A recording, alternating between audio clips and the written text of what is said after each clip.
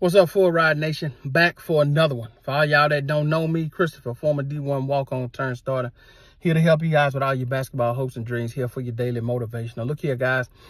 Just finished up a AAU practice, got a game this weekend. Guys, this video is talking about the importance of talking on the court, the importance of communicating on the court, guys. Listen, one of the best things that you can do to get noticed by a coach on any level, high school, and especially if you're trying to play in college, is communicating. Guys, you have to talk on defense. That is probably one of the most important things that you can do on the court to get noticed. No coach is going to accept anybody that doesn't talk on defense. My college coach told me that when he played for the Detroit Pistons, because he played in the NBA, when he played for the Detroit Pistons, he played with the great Isiah Thomas. He did not call a screen out, and Isiah Thomas got clipped, and the next day the man was traded. That's how important talking is on defense, guys. That's how important it is.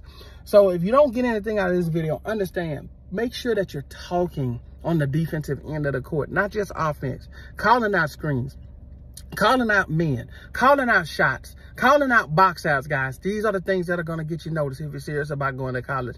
I'm going to keep it short and sweet today. Full Ride Nation, y'all know the drill. Let's compete.